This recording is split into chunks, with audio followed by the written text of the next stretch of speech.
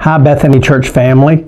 It is Tuesday, August the 11th, 2020, and I want to take a few minutes and share with you some of the updates on our return to in-person sanctuary worship, which will be Sunday, August the 23rd.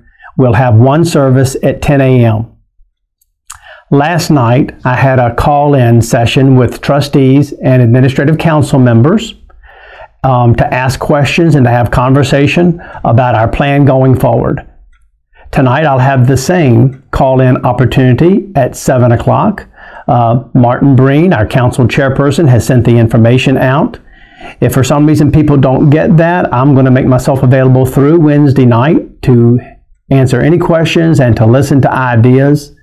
And then starting on Thursday, we're going to make copies of this document upon approval of the DS if there are additional things to do, and we'll be getting these out to those who do not have email and internet, and it'll also be made available on our church website as well. We'll also make some color copies available up at the church for somebody who might want to come by and pick them up.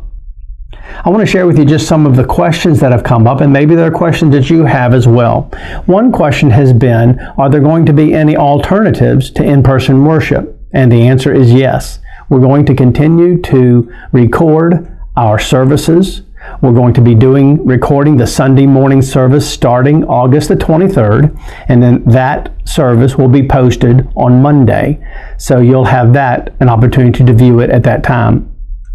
Another question that has come up is there anywhere to sit people besides the sanctuary?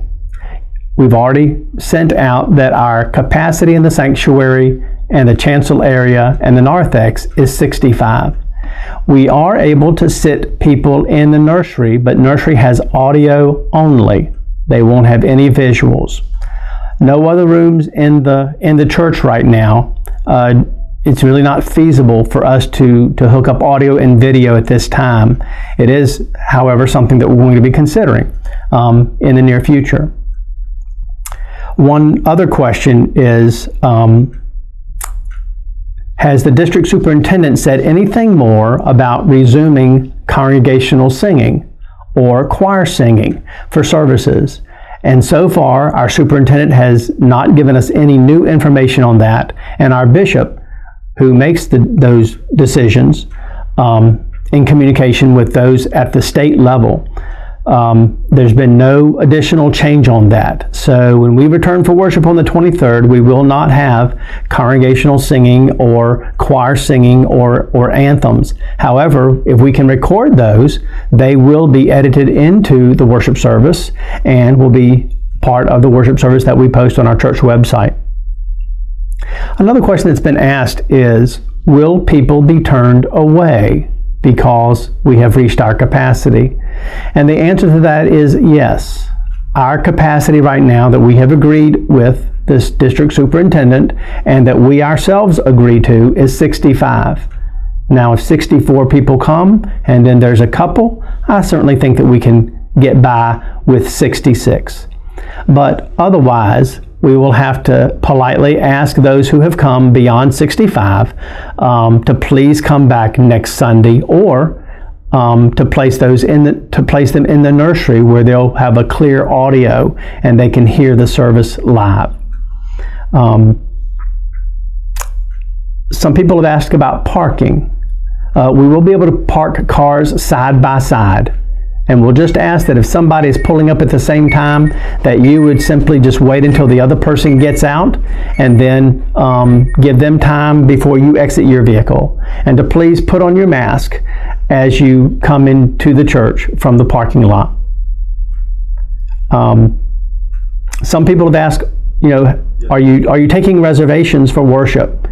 And I wouldn't use the word reservations, and we're really not taking reservations. However, if you want to let me know that you are attending, please just give me a call on my cell or leave a message on the church office as well, and I'll add your name to the list. So far, about 12 people have called to say that they want to attend on the 23rd. There have been at least that number and a few more who have said that they will not be attending at this time. And so it's helpful for us to know what your personal decision is, if you'd like to share that with us. Also, just another question that came up is what will the specific janitor schedule be? When will they clean? They will maintain their regular cleaning schedule, which is Saturday evening and Sunday evening. And so there's no change in that. There's no additional charge to the church for extra cleanings. And they have COVID-19 approved cleanings supplies that they will use each week. So I hope that some of these questions might be things that you're thinking about. I hope that the answers are helpful to you. We know that at this time we're going to have a significant number of people who choose to remain at home, and we understand that, and we fully support people's personal decision to do so. Once again, if you want to let me know that you're attending on the 23rd, give me a call and let me know, and then we look forward to seeing you on the 23rd. Thank you very much, and God bless you.